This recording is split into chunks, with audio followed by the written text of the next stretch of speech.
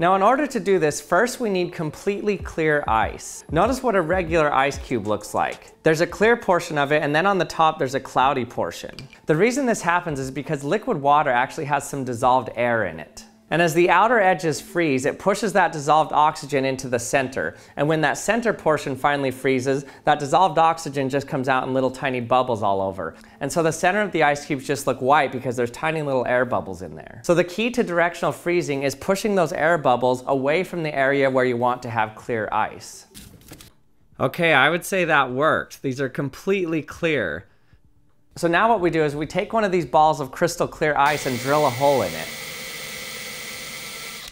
Now if you stick your finger in that hole, it doesn't really look like your finger's frozen in there at all. But remember that water and ice have the same refractive index. So watch what happens when we fill that ice hole with water. You can't even see that there's a hole there anymore.